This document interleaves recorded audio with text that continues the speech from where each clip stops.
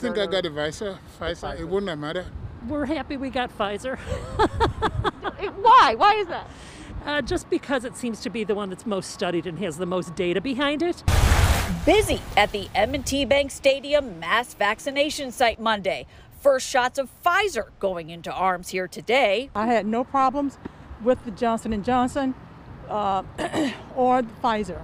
I just wanted to get whatever we could get. Any other vaccine is okay for me. It would have been the Johnson & Johnson, I would have taken it as well.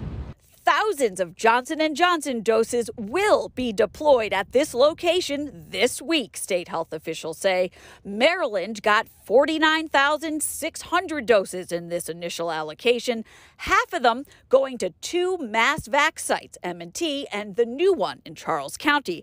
10,000 doses to local health departments, the rest to hospitals and community providers. The federal government's made it very clear there's no guarantee that's what we're going to get next week. Separately, MDH says the feds will send J&J vials to CVS and Walgreens as part of the Federal Pharmacy Partnership Program. We asked, will the feds also be sending some to its key installations in Maryland, like the NIH and the FDA? We have discovered in the last week and a half, there are a number, tens of thousands of doses that are in an allocation for Maryland for federal workers. The doses are there, we don't have access to them, so we're trying to figure out how that's going to work. This was revealed by the CDC, he says, and we're talking about at least 100,000 doses.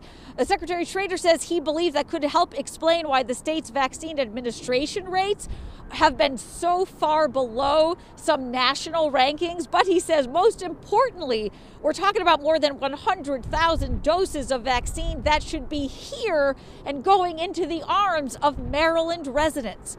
Reporting live tonight, I'm Kate Amara, WBAL-TV 11 News.